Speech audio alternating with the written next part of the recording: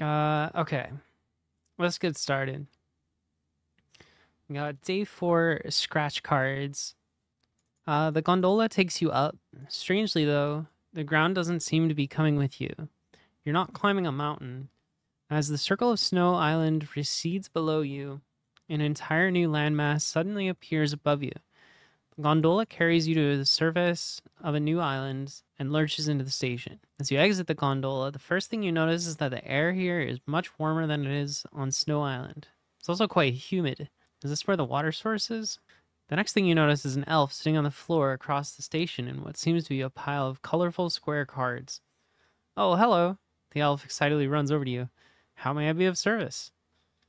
You ask about the water sources. Oh, I'm not sure. I just operate the gondola lift. That does sound like something we'd have, though. This is Island Island, after all. I bet the gardener would know. He's on a different island, though. Or the small kind surrounded by water, not the floating kind. We really need to come up with a better naming scheme. Tell you what, if you can help me with something quick, I'll let you borrow my boat. Oh, sick. And you can go visit the gardener. I got all these scratch cards as a gift, but I can't figure out what I've won. Oh boy. The elf leads you over to a pile of colorful cards. There you discover dozens of scratch cards, all with their opaque covering already scratched off. Picking one up, looks like each card has 2 lists of numbers separated by a vertical bar. We got a list of winning numbers and then a list of numbers that you have. You organize this information into a table. Aha. You have to figure out which of the numbers you have appear in the list of winning numbers. The first match makes the card worth 1 point, and each match after the first doubles the point value of that card. Wowee. So this is what we're working with. I think we want to read this line by line. So we do, okay. We're reading line by line. Let's squeeze those spaces, because this is a little strange. Okay, now we can cut the, those fields. Okay. So all we have to do here is actually pretty gross. Oh, this is so goofy. So we're actually just gonna bang it into one line. It doesn't matter whether it's a winning number or not. And then we're gonna replace the spaces with new lines, of course. Let's throw a break in here so we're just doing one set. And then it gets silly. We sort n and we do unique, so we only get the repeated lines. So this tells us how many numbers we have. So this is how many winning numbers we have per thing. So how do we turn this into a math expression?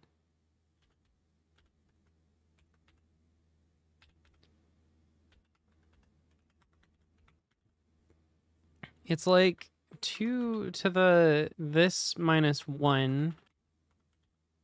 But then it's also like we need a check. We need a special case 0.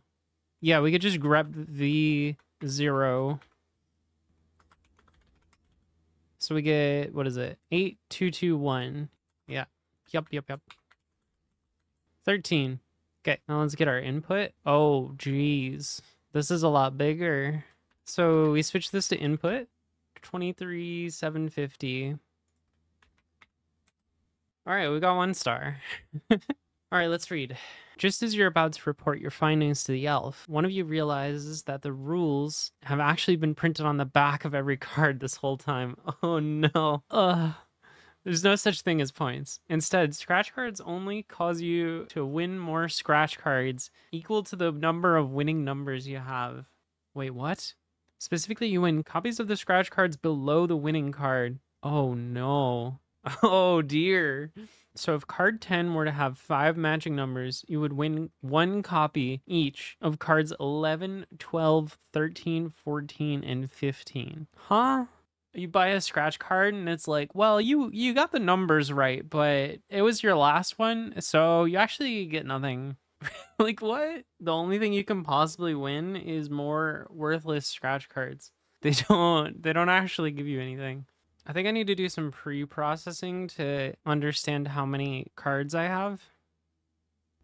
Okay, we're gonna have an array. Cards. I want to keep track of how many of a given card I have. Count equals,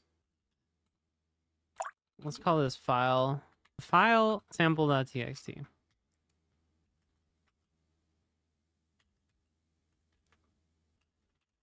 So cards, we'll initialize these to 1 because we start off with 1 of each card, and then we'll say do winners or wins, I guess.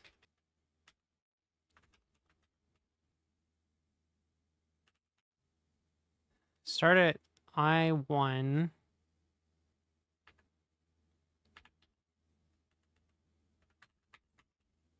Oh, because I need to loop over from, okay, let's make this J.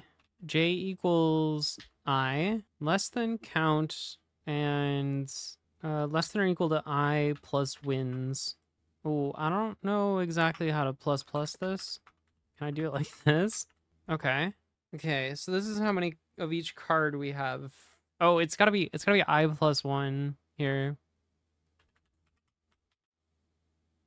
No, we can't have 5 of card 1. That doesn't track. Oh, cards J. Okay, we've got 1 of that one, 2 of that one, 3 of that one. But we need to multiply this by, it's gonna plus equal cards.